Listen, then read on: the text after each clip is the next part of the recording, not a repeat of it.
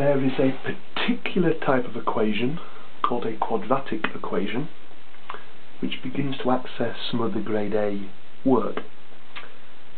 Now I'm going to just talk through what we'll call the basic quadratic equations and give an indication of how it can be extended. So, x squared plus 5x plus 6 equals 0. Now these are solved as long as one has equal to 0 on the right hand side. Now sometimes these expressions can be factorized, and I suggest you might want to look at the video on factorizing, which I've also done. But basically we need two numbers which times to make plus 6 and add to make 5. And it is fairly easy to see that those numbers are 3 and 2. 3 times 2 is 6, 3 plus 2 is 5. And it's been converted into a pair of double brackets. And the reason this trick works is because if one can factorise, we have two things times together to make 0, so either this equals 0 or that equals 0. One of these two things must equal 0, and that can only happen if either x equals minus 3, because minus 3 plus 3 is 0, or x equals minus 2. And these are called the solutions, there are two of them, to that particular quadratic equation. I will now talk through a few more examples.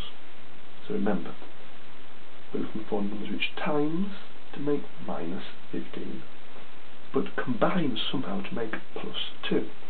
Now there are not many factors of 15.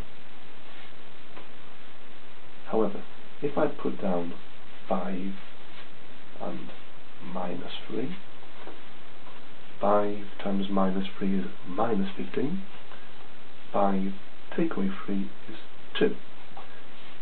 I have factorised the expression.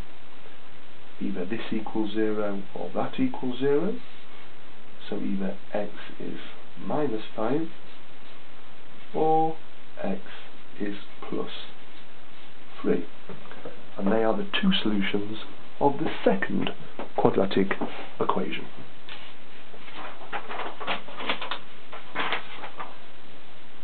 Now it's not always that easy to factorise. This one is a special case called the difference of two squares, where there are no x terms. However, it's actually quite quick to factorise. This is a square number. 7 times minus 7 is minus 49, and there are no x terms because 7 take away 7 is 0. The x terms cancel out. And to make this equal to 0, x must be minus 7, but to make that equal to 0, x could equal plus 7.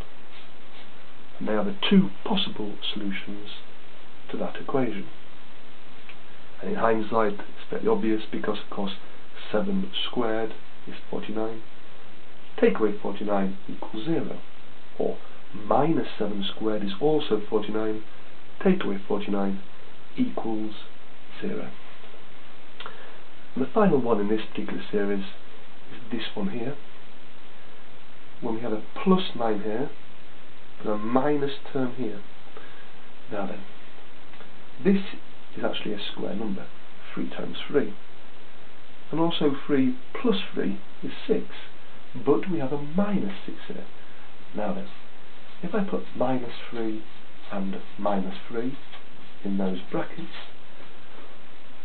minus 3 take away 3 is minus 6, minus 3 times minus 3 is plus 9. So it's factorised, and in this case the two solutions are the same.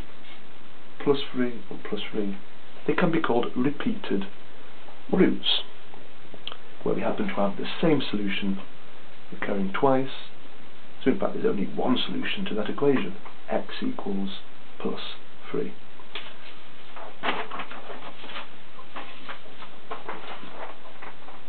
just point out a special case, well, or more general case, this one here, where it does not factorise.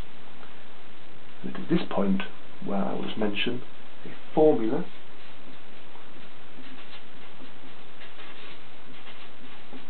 which one would need to learn to access the higher grade work at GCSE.